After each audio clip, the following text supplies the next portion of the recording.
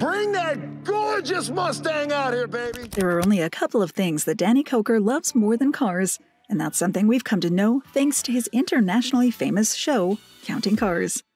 However, long before the Count became a worldwide known TV star, he'd already started $1 million worth car and bike collection, which has not only brought him lots of joy as the expert automotive fan, but is also nowadays the main attraction of his Las Vegas-based business, Count's Car Tour. So what are the most amazing cars that Danny Koker owns? Are there some modern cars in that collection? Or does he stay loyal to what he regards as the classics? And which is the most expensive of the 50 cars he owns? Stay here to know all about Danny Koker's insane but undoubtedly impressive car collection. Danny Koker is indisputably a fan of the classics, so his collection wouldn't be complete without one of the most stunning-looking classic cars ever made. The 1932 Ford Roadster is not a rare sight for Counting Cars fans, as Danny has proudly shown it several times throughout the show's airings. And as one of his almost daily drives, the car is in such a good condition both inside and out that it's almost impossible not to admire it. Nonetheless, its beautiful and admittedly extravagant design isn't the only thing memorable about the 1932 Ford Roadster. As it happens, this car marked a significant milestone in America's automotive history, inspiring Hot Wheels to create its toy version back in the 1970s. Regarding Danny's model, the 1932 Roadster, baptized as the Vamp Rod, is one of the crown jewels in his collection, as he told the Globe and Mail in 2013. It's one of the oldest and most historic hot rods in the nation. I acquired the car back in the early 80s, and it's been with me ever since. My father and I found this car together and bought this car out of Fort Lauderdale, Florida, back in 1983. So she's been with me an awfully long time. Although the Vamp Rod used to be a spidery-style shiny black, in 2021, the car was repainted by Count's Customs to imitate one of the flame-adorned model toys by Hot Wheels. Muscle cars surely marked a memorable age in America's automotive history, so it's understandable that Danny Koker has several of these in his collection, starting with the 1972 Oldsmobile Cutlass. Count Koker nowadays owns one of these General Motors-made cars, though he didn't actually plan on keeping it in the first place. The 1972 Cutlass arrived at Count's Customs garage in 2015, when the shop staff renovated it to its initial glory and only added the modern touches to the mechanical parts. After all the work was done, the cream and honey-colored Cutlass looked right out of a 1970s movie, yet the initial price of $45,000 didn't convince the buyer, who expected to resell it around that price, and so counter-offered $35,000. In the end, Danny just couldn't accept the low price, and the Cutlass has had a permanent spot in his garage ever since. It's a shame we couldn't make a deal on this beautiful Cutlass, man, but after all the love and money we put in this baby, trying to let her go for less than 40 grand is just not doable. But that's okay.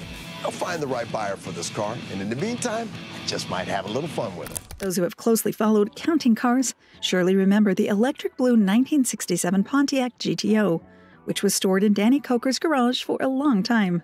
This beautiful convertible muscle car was exhibited in Count's Customs Museum, until in recent years Danny took it out and occasionally used it as a daily drive. The 1967 GTO certainly honored its reputation as an eye-catching car, and soon enough attracted the attention of an automotive fan who happened to visit the shop. Danny had no intention of selling the car, but things didn't go as planned when his not-for-sale offer was well received. And he wanted the car really bad. He asked for a number on the car, and I gave a number that is the not for sale number. You know what I'm talking about? What that means is you throw out a number that's every bit of what the car is worth, because I really am not looking to sell it. And the gentleman absolutely did not hesitate in any way, shape, or form. He admitted in a video shared on Counting Cars platforms in 2019, on which he admitted to be torn about saying goodbye to the car. In the end, the car was sold to its now happy owner, but it's for sure that Danny still warmly remembers his 1967 Pontiac GTO as one of the best he's ever had in his collection. Danny Koker's love for Cadillacs is well known too, though the exact number he has in his collection isn't known. As he affirmed in a 2019 YouTube video, he owns more Cadillacs than anything else in his collection. And that's certainly remarkable coming from a man whose knowledge about cars is rarely matched. One of the most memorable Cadillacs owned by Danny is the mint 1969 Cadillac Coupe de Ville. This particular auto was bought by Danny during a Texas trip, and after going through several changes, became a regular ride for him, especially when it comes to its air conditioning system and mechanics. The car is in beautiful condition and sports elegant paint details done by Count's Customs. True to his fame as the Count, it's unsurprising that Danny Koker owns quite a good number of eye-catching, exuberant cars. One of those is definitely the 1971 Cadillac Eldorado convertible, which stands out from other cars in Danny's collection for its uniqueness, not only in looks, but also for its story. The Cadillac owned by Danny is a Superfly, originally customized by Les Dunham, who created several of them by installing the body of an Eldorado on the chassis of a Corvette. The car's name comes from the 1972 movie Superfly, which popularized the car to the point that it's still highly desired by muscle car fans to this day, prompting the production of parts which try to simulate the style conveyed by Dunham in the peak days of his company, Dunham Coach. Unlike the black 1971 Eldorado Superfly from the movie, Danny's is golden and is certainly everything one would expect to find in his garage. Nevertheless, it's not a car fit to grace the road every day, better left for special occasions, which, truthfully, Danny knows well. Following the line of Cadillacs, there's a model in Danny Koker's garage which might surprise even his most loyal fans. Although it's widely known that the Count prefers his rides to be classic, he isn't afraid of technology or newer cars, and the 2000 Cadillac STS-V stationed in his garage is proof of that. As Danny admitted on a YouTube video, he chose that specific car as one of his regular rides for its spacious interior, which allows a 6 foot 2 inches, almost 2 meter tall man like him to drive comfortably, on top of other benefits. Sometimes I also do things like business dinners and things like that. So it's nice to be able to take 4 large-size adults in a vehicle and go somewhere. Although Danny's 2008 Cadillac's design is well into the modern side of things, that doesn't take away the fact that it's a beautiful ride just to look at. There are very few cars in Danny Koker's garage which can rival that of the 1973 Buick Riviera in elegance. Although the previous owner certainly did a good job in bringing the car back to life, it still wasn't close to what Danny wanted out of it when he bought it in 2014 for $5,000. Known for its characteristic boat tail design, the 1973 Buick Riviera has become a rare sight in today's market, as it was a model discontinued shortly after its release back in the 1970s. That explains why Danny was eager to buy it and spent an entire year on its renovation, finally turning it into a beautiful work of automotive art, with its shiny black painted body, which is accompanied by silver, golden, and red details all over the body. The Buick Riviera boat tail was ultimately exhibited at 2014's Specialty Equipment Market Association (SEMA) event, leaving everyone open-mouthed for good reasons. Nowadays, the car can be found in Danny's personal exhibition. He surely won't part with it anytime soon. No car collection would be complete without a supercar, and Danny Koker knows that well. Hence why he's owned several, including an emblematic 1983 Lamborghini Countach. Painted white and sporting a futuristic design, this car definitely stands out from the rest in Danny's collection, both in looks and in price. Given how pricey and luxurious the 1983 Countach is, it's understandable that the Count doesn't drive it regularly, and instead put it for exhibition at Count's Car Tours in Las Vegas. Another iconic Lamborghini owned by Danny is the dark purple 1992 Diablo, which was sold by him several years ago and is currently on sale in the famous car dealership Barrett-Jackson for an astounding price of $187,000, surely giving us an idea of how much Danny's Countach might cost these days. Some cars definitely bring up good family memories, and that's something that Danny Koker took into consideration when he bought his 1955 Chevy Gasser. Back in her youth, Danny's mom owned one of these coupes, and despite selling it some years later, she apparently always treasured the memory of the good times she had with it. Fast forward several years, when Danny's father bought his wife a 1955 Chevrolet Gasser, and dutifully restored it to look the same as the one she had sold, even keeping its turquoise paint job.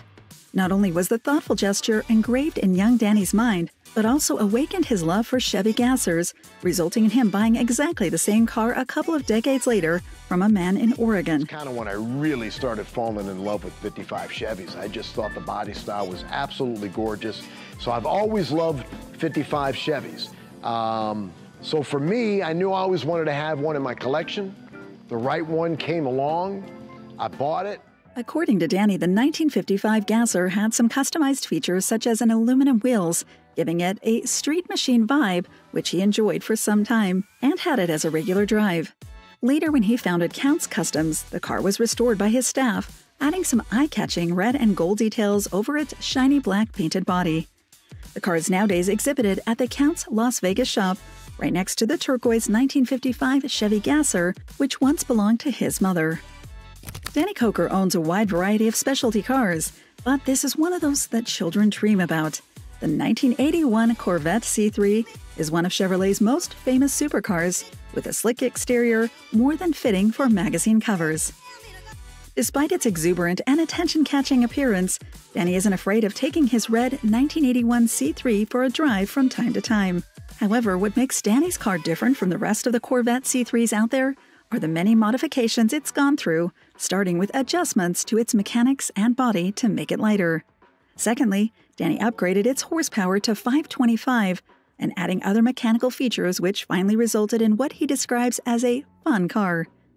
Nonetheless, years before adding all those upgrades, the 1981 Corvette C3 was already one of Danny's favorites. As he affirmed in a YouTube video from 2019, he bought the car at an auction when he moved to Las Vegas in 1988 and used it for a long time without modifying anything, not even its silver and black painted exterior or its mechanics. It's no wonder that the car is still one of Danny's favorites. Another car in Danny Koker's collection with a really good story is the 1995 Dodge Viper.